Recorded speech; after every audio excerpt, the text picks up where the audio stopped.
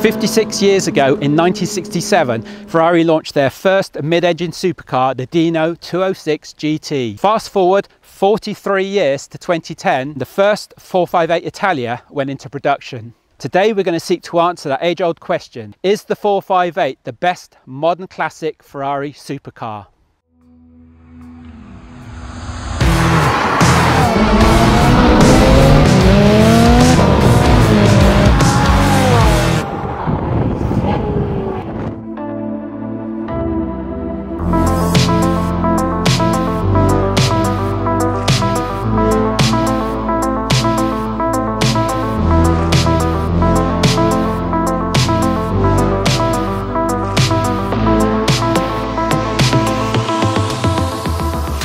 Many comparisons can be made between the Dino 206 GT and the Ferrari 458. The Dino 206 has a mid-mounted V6, whereas the Ferrari 458 has a mid-mounted V8. Now the V6 in the 206 is mounted transversely, whereas downstream from the 308 onwards, the engines are mounted longitudinally. Other comparisons that can be made are that from the V6 downstream to the Ferrari 458 and 488, F8, etc. downstream, a flat plane crankshaft was implemented, and this provides some of the characteristics that we know and love about our Ferrari supercars, the ability for them to rev so high, and also that beautiful sound, that symphonic sound you hear above certain RPM.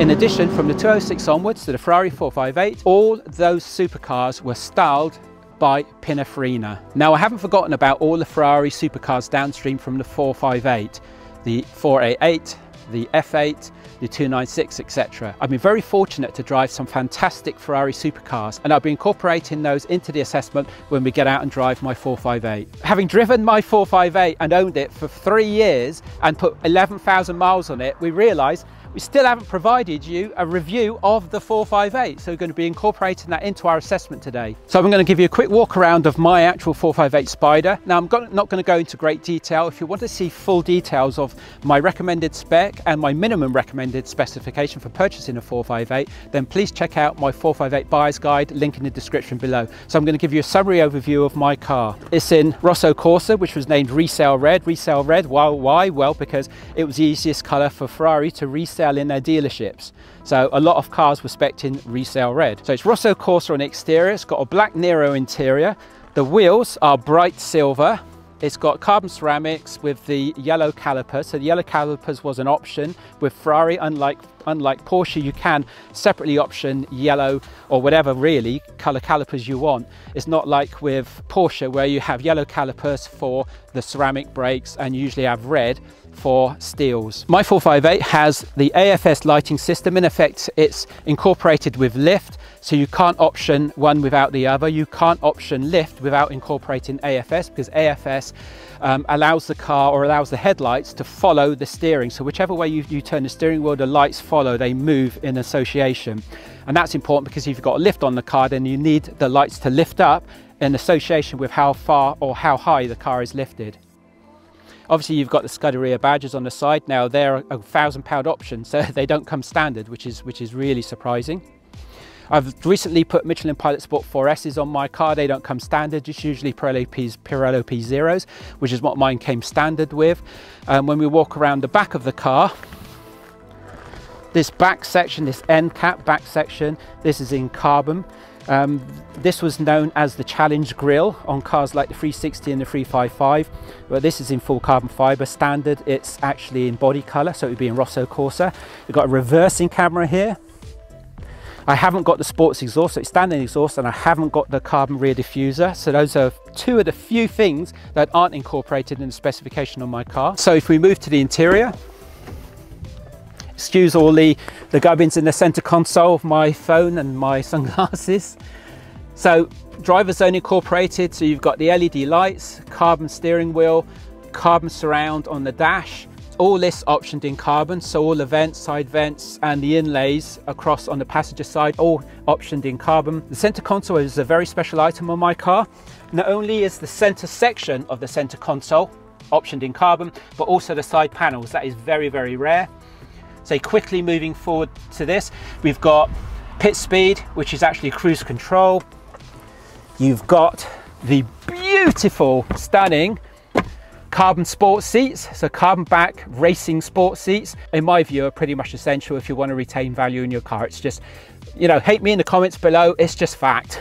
Black Nero leather, full leather interior. This center stripe, this center tricolor flag was a very special option for my car, and was like an Italia option to have the Italian flag stitched into the center section of both seats. So really pleased about that. Ferrari embossed, embroidered into the rear of the headrests. Standard seat belts, so nothing peculiar about that. These mats are actually been provisioned by a friend. Thanks again, Martin. Martin gave me these mats from his 458 Italia when he sold it. We have the electrochromatic door mirrors. With that functionality, you also get the ability to fold them in, which is great when you're moving the car into a tight space like most garages. With that electrochromatic door mirrors option, you also get what I think is the better looking rear view mirror. Otherwise you get the thin, ugly looking one, in my opinion. Again, hate me in the comments below, it's just fact. Now this car also has start stop, would you believe it? So the battery is configured in a separate way. You have a different earth terminal, which provides an easy release, but a pain in the ass when you change the battery, as I found out recently. But that additional capability for the battery, the additional battery earth post, is provided for the car's configured start stop. And guys, the start stop option was named high emotion, low emission. Go figure. It also has the JBL stereo upgrade, and it has the iPod connectivity, so you can put a Bluetooth streaming device in the glove box. That's pretty much it. I've probably missed a few things. It's also got the yellow rev counter, yellow backed rev counter, but it's one of the highest spec 458s you can possibly get. I was just very fortunate. I bought the right car at the right time. It's just how it was. Just very, very lucky to get this specification. So now I'm going to take the 458 on the road. I'm going to talk you through some comparisons of the cars that I have experience of. 3 years experience, 11,000 miles, Modball Rally, European trip. The European trip alone was 3,100 miles.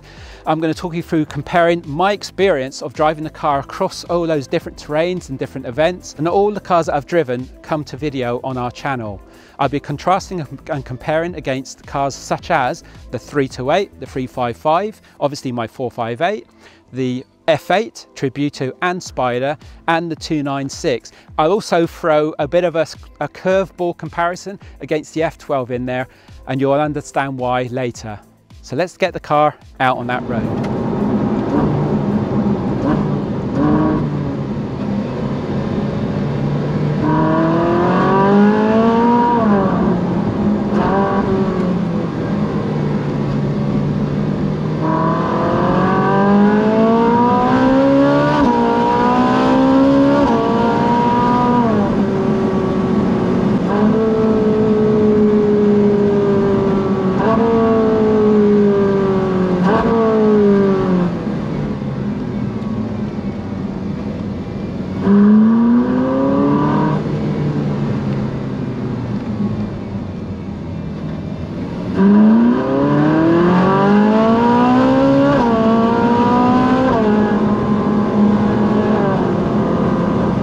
So there's 2 key criteria I'm going to use today to evaluate the 458 and to answer that main key question I posed at the beginning of this video, and that is the 458 the best modern classic Ferrari supercar?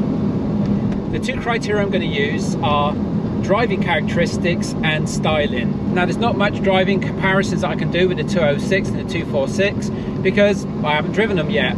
I'm hoping to get into a dyno at some point in the near future to provide you a cool review for the channel, but as yet I haven't driven a 206 or a 246, so I can't provide a driving characteristics comparison. So it's interesting to look back at how it all started with the dyno 206.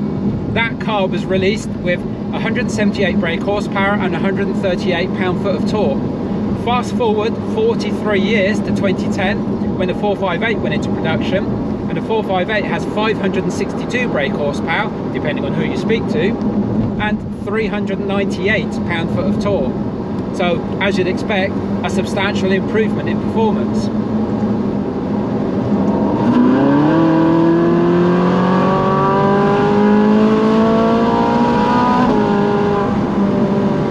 I think you can agree, guys, there's not much that beats that sound. So moving back to the but I've driven the 328. The 328, awesome styling, beautifully styled Pininfarina bodywork, absolutely beautiful car. But because of the driving position, you've got that slight angled driving position where your feet are angled compared to your body. For me, it was quite uncomfortable, and I'm a bit too big for a car like that, to be honest. So the whole cabin was quite uncomfortable for me. Beautiful car and stunning interior, so really loved the styling of the car. But regards to the performance, the driving capability, the seating position for me wasn't great. For a smaller person, probably a lot better. With respect to driving characteristics, it's an old car at the end of the day, you know. It's a 1989 car, that particular car that we drove. Link in the description below to the video. Moving on to the 355. Now, most of my viewers will know that I absolutely adore the styling of the 355. In my opinion, it's one of the most beautiful cars that has ever been designed, and again, designed by Pininfarina. Beautifully styled, and most people would say that's one of the most beautiful Ferraris that's ever been made. Inside the cabin, I felt it was really comfortable, no problems there, a good seating position, well enough room. I wasn't too cramped in the driving position, and it wasn't too angled. I think there was a slight angle to the left, but pretty much whereas you wouldn't notice it. It was a left-hand drive car that I drove as well. Absolutely sounds awesome, and that particular car had a Capristo exhaust as well, so sounded awesome, looked awesome, sounded awesome. Just what you'd expect from a 355, and just what you hear about. The chassis, again, not something that I would class as a modern classic, because the chassis is aged on that car, and it felt aged when I was driving it. It was a beautiful car, and I'm not taking anything away from the 355, but to my opinion, it just didn't hold the road. It just didn't have the road dynamics that you'd get with what I would call a modern classic supercar, and with the 458, the dynamics you get with the 458.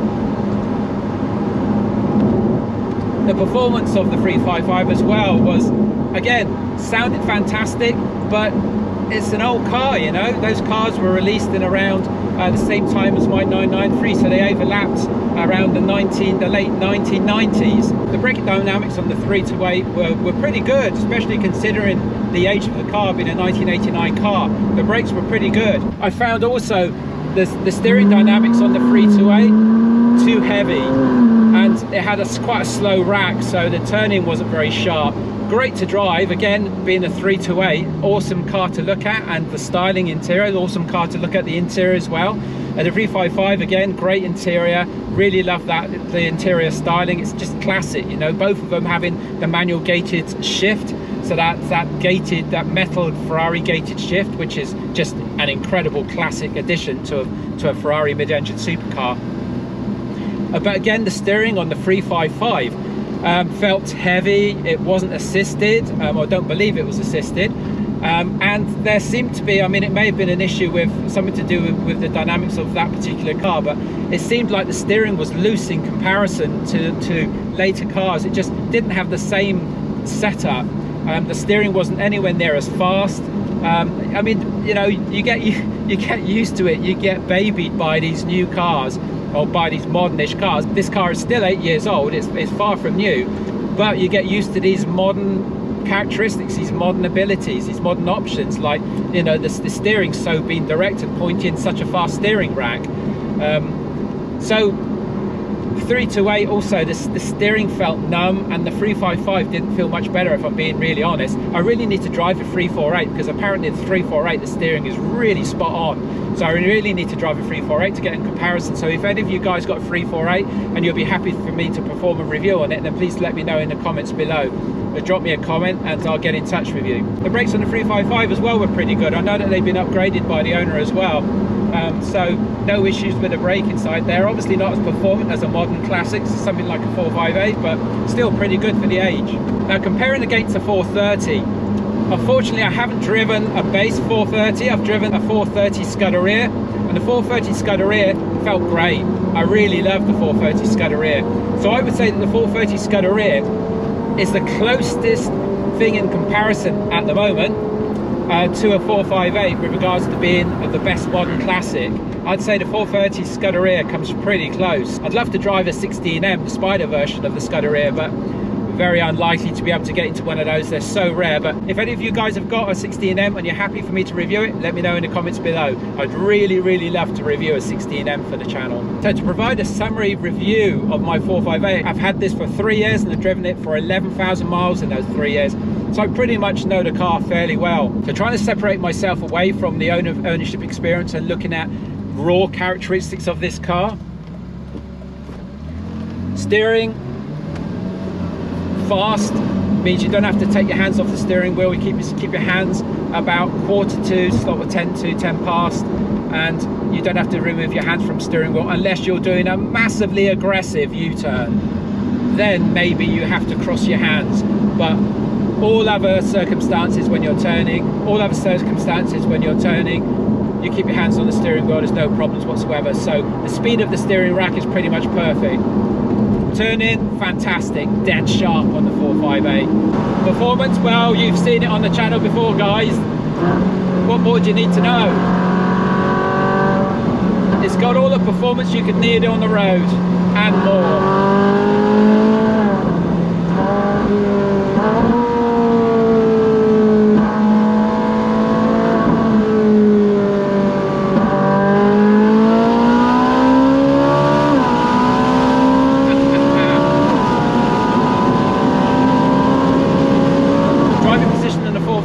Is great in my opinion.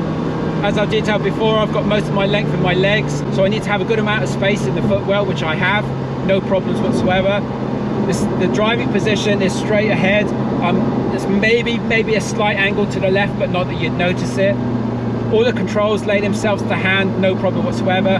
The 458, of course, was the first mid-engine Ferrari supercar that had all the controls put on the steering wheel, care of the design integration with Michael Schumacher.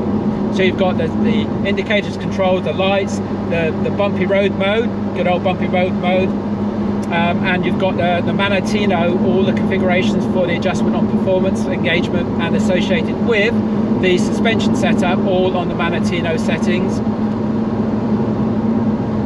The paddles, again, are fixed. They're behind the steering column, so they don't move with the steering wheel. I find that's great because they're well long enough. You know where they are. They're not moving with the steering wheel, so you can catch them and change gear whenever you want to. No problems there. You're not going to miss a gear. And also, of course, you can switch it into auto mode whenever you like, if you want to relax, if you're in town, etc. I did quite a lot of that during the European trip. Whenever we dropped into a town, small village, whenever we're in traffic, I just put it into auto mode, just relax, and especially on the motorway as well, and just let the car carry on and change gear for me.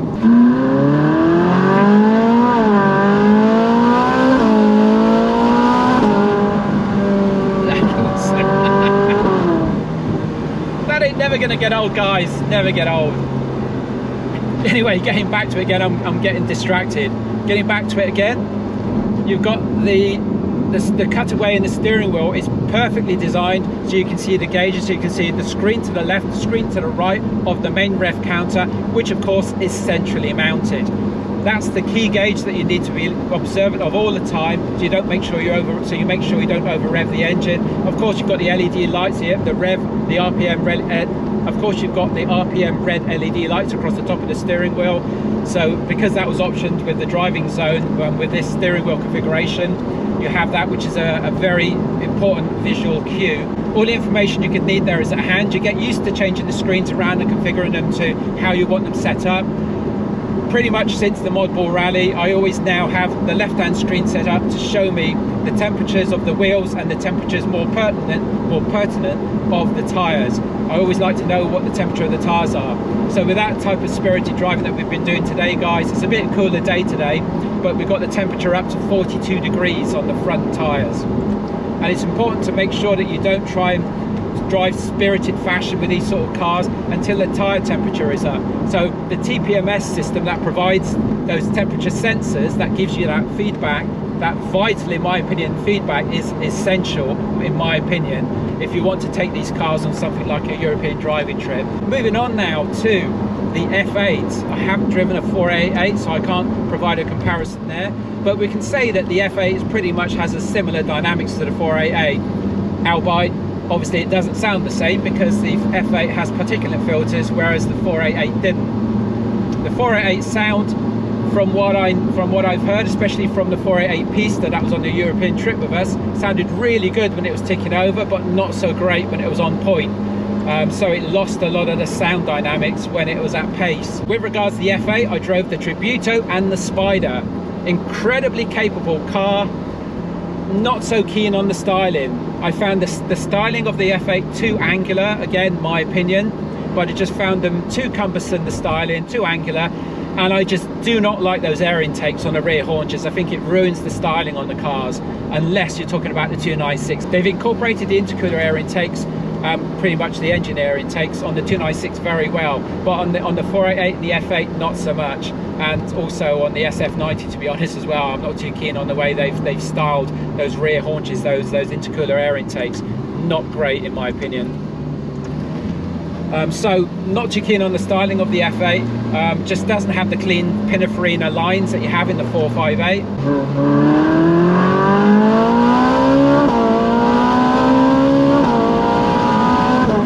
Listen to that sound, guys. Bloody hell. That doesn't get old. Just doesn't get old. Fantastic. And you don't get that in a 488. You don't get that in an F8. You get it in a 355 with a Capristo, but still not the same in my opinion.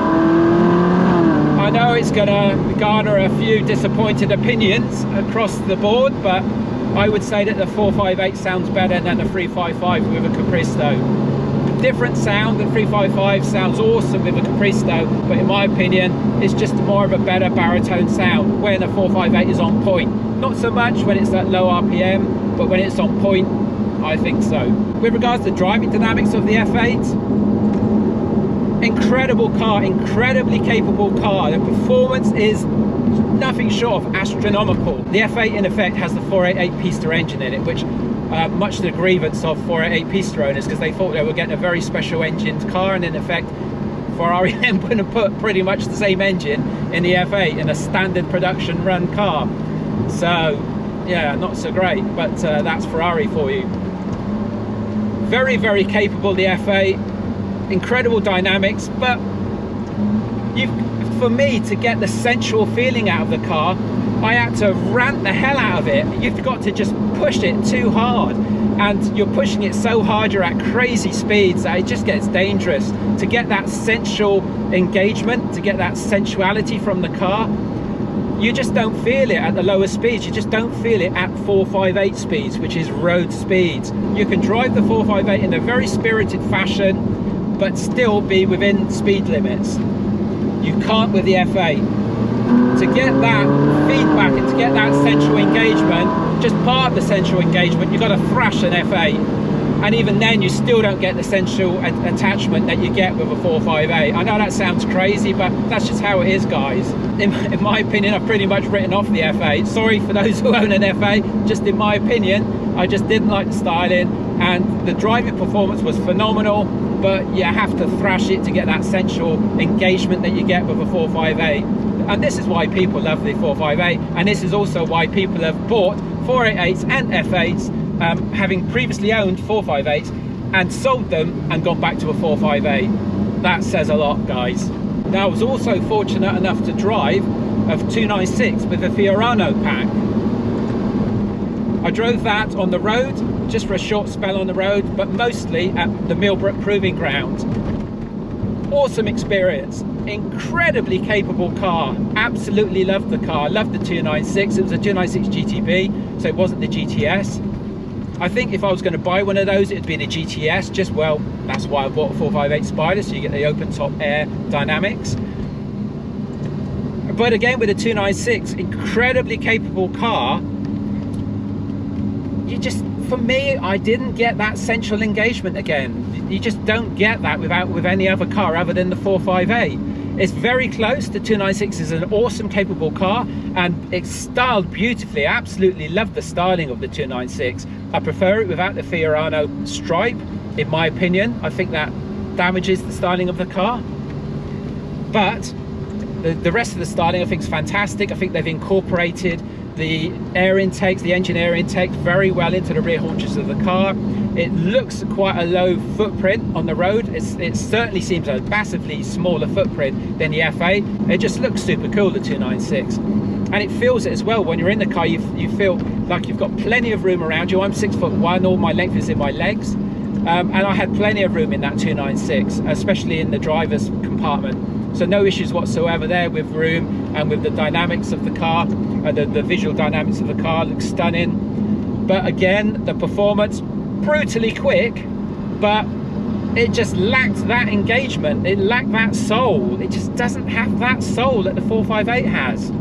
This car has it in spades. You can see why people buy the 458, and you can see why people they buy the later cars from having a 458 and then they move back into the 458, and they're often gutted that they decided to sell a 458. The 296, in my opinion, is a substantial improvement on the sound of the F8. It's a lot better styled and it sounds a lot better as well. They certainly moved forward with the 296. I think they realised that they moved back a bit with the F8. Again, the F8, the 488 and the F8 moved away from Pininfarina styling. It was the 488, the F8 and the 296 are styled internally within Ferrari. But they obviously got the issues resolved and decided to come back to core standards with the 296, and they got it right with regards to styling. And yeah, the traction control and the electronic systems on that car are incredibly capable. When I was driving it around the Millbrook track, absolutely incredible. The way that thing stuck to the road and held its own going round corners still bewilders me now, to be honest. It's like it was breaking the laws of physics. But on the road, you've got to absolutely nail it. You've got to crucify on the road to get that performance, to get any central field feedback.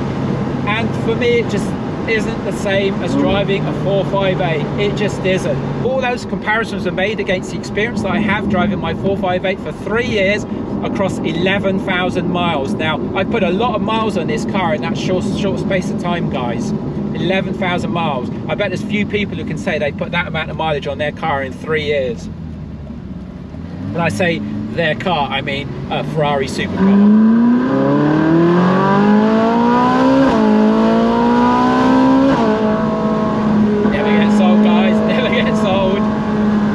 Dynamics, it's so quick to change direction. The awesome sound of the change now.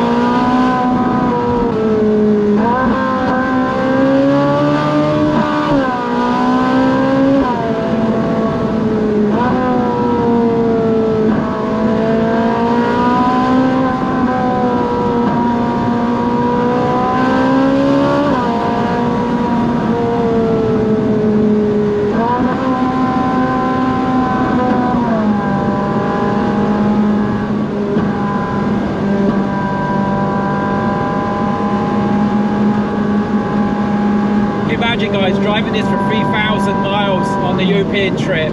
Bloody awesome.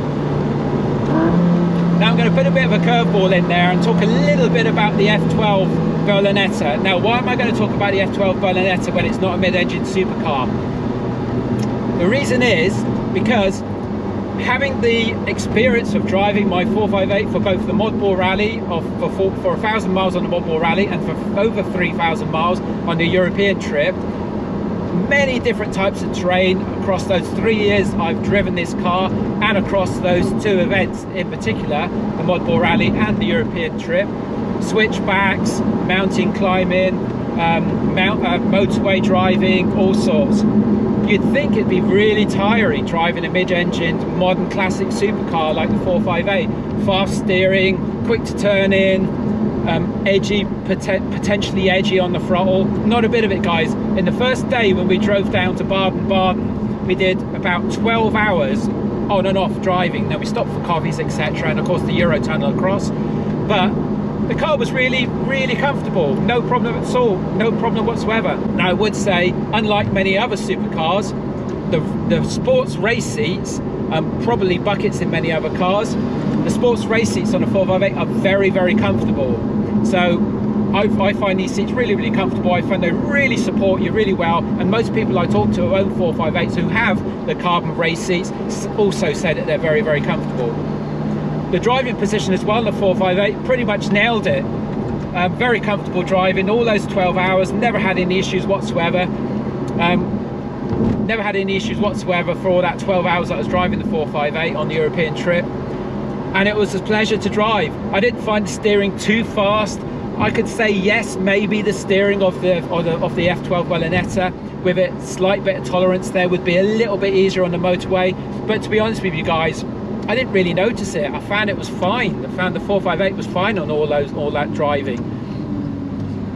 I just didn't feel tired at all. I mean, I felt tired from the point of view of all those hours in the day when we were out and about and doing things, so that was tiring, and being on it with regards to the mountain pass driving that we were doing. But with regards to being in the 458 and the 458 being a tiring experience over that length of time that we were driving, over that 3,000 miles and those 8 days, no, it was great. So I could pose a question for you guys there to answer me in the comments below. What do you reckon? Do you reckon the 458 is a better GT car for events like a European driving trip where you're taking the car across to Europe and you're driving mountain passes? Would you say, in your opinion, that the 458 is a better car to provide a better experience for that sort of a trip than a car like an F12 Berlinetta?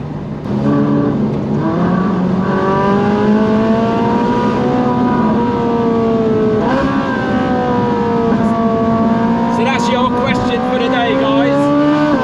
Do you think the 458 is better for that sort of a European driving trip where you're doing mountain passes, motorway driving, etc.?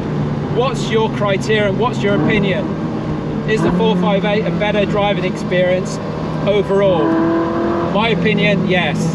Let me know in the comments below.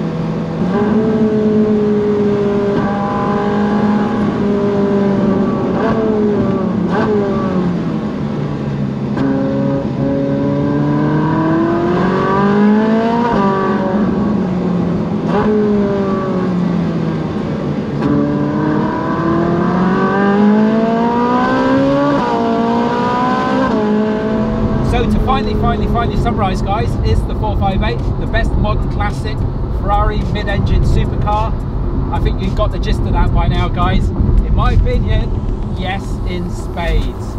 That's why so many people stick with the 458 or make a decision to purchase the 458 and not the downstream cars, the 488, the FA and the 296 mid-engine supercars. There's a good reason for it, guys, a very, very good reason for it. If you enjoyed the video, please make sure you give the video a like, guys, very important for the channel. If you're not subscribed, please think about subscribing. Again, very, very important for the channel to help us move forward. Thanks a lot for watching, guys, and let me know your thought process in the comments below, and we'll catch you in the next video. If you're driving it like that, how the f could you need more than this? I'm not using all the performance there.